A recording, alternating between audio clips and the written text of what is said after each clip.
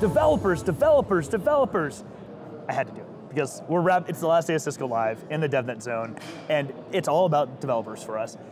Matt, we've never actually done one of these. No, we haven't. It's weird, actually. Being peers and the fact that we interview other people. Yes. I mean, we still do stuff. We don't just interview people. So. No, we actually have jobs and we pretend to do them every single day. Yeah. You kind of oversee a lot of the sessions that happen here in the DevNet Zone. Correct. And by kind of, I mean you do, yes. all of them. You make all of them happen. I'm super curious what your take on this year's DevNet Zone has been. So we're actually at a inflection point with everything that we're doing within the DevNet Zone.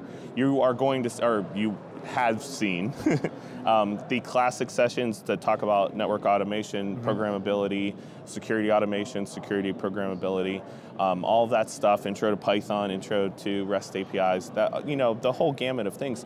But what we were able to start to add this year, and it's something that Cisco has really been trying to do for 10 years now, is really trying to get up the stack for everything that a DevOps engineer wants to do, an SRE wants to do, and potentially even an enterprise developer.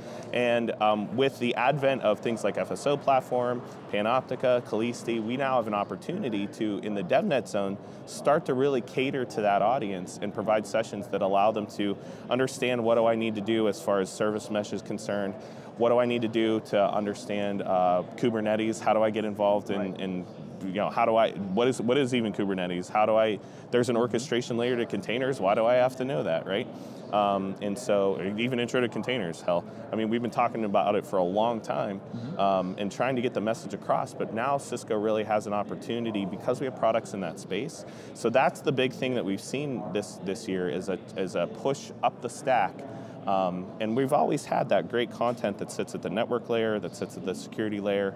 I mean, security hits all the layers, right? Right. But now we're able to really influence the processes and learning around the DevOps engineers and really, hopefully, the enterprise developers. Yeah, I completely agree. And I've noticed that as we have done that, progressed over the last few years as an organization, as DevNet itself, what I've noticed a lot is that it becomes imperative that we are much more use case based. Yes. So as much as we still do, I mean, we were talking about this last night, I think that the intro to Python courses are still like the most popular courses. They are. People are begging us, can we find a spot? Can I somehow listen into this? Because they still want that content.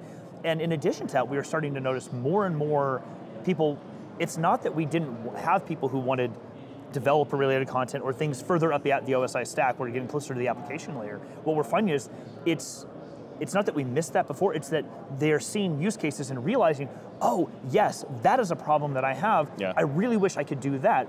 I was talking with Brianna Farrow from Cisco XDR a couple days ago, and she talked about the idea of that in security, having all the data can sometimes be a lot worse than narrowing it down. So the idea of having these attack paths in their world that could say, hey, this is an attack path you have, rather than saying, here's my vuln scan, did I get everything green? It's, here is a thing that applies to you, you should go look at that. And that's from security, but we're seeing that with a lot of the sessions where our presenters and the community are like, yes, that's a use case that I dealt with yesterday. How do I go get that to do it again for myself? Right, and we're potentially seeing a lot more solution. You mentioned that solution-based, but now we have the opportunity to take those building blocks of, what are the foundational aspects of the things I need to know to get to the solution, and we're trying to manage the content in such a way that it makes sense to say, well, for a bad example, where would Python fit into this? Where would microservices architecture fit into this? But really, what's the business outcome? What's the solution that we're building?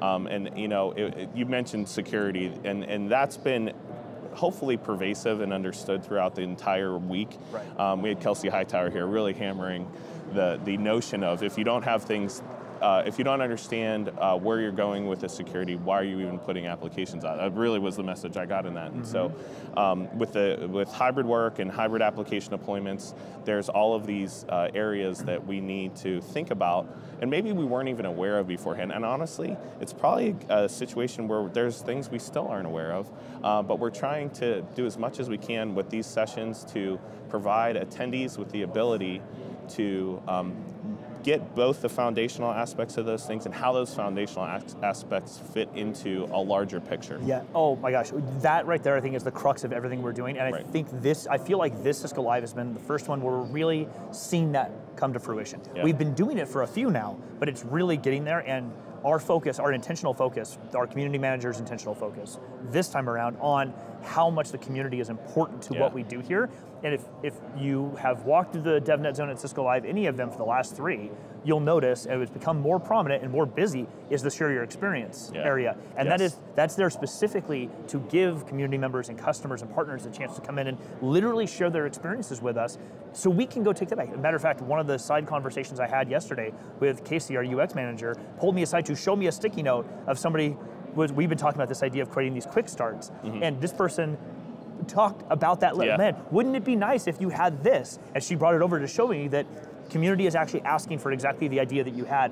And that's fantastic. Because it validates that assumption, but then it also helps us pivot as the advocacy managers. What does the community actually want? Right. And that's been the exciting thing is, I don't know if you guys have been to developer.cisco.com in a while, but it just got nice revamped. Plug, by the way. And it was all done by feedback in the share experience area in Cisco Live Europe. Or I shouldn't say all done, but majorly influenced by. And so that share experience, I hope we always have that booth, honestly, because it really helps us sit there and go, we have a captive audience, why not take advantage of them and say, tell us what's good, tell us what's bad. We're agile enough now that we can adjust, and so let's run with it. 100% agree. Yeah. This has been a fantastic time. I enjoyed it. I'm so glad. I'm glad we got over the hump on that one. And that we finally got to do this. You and I sitting down together and actually doing this. That's what I'm saying. Thanks again, Matt. All right, man. Cheers. Cheers.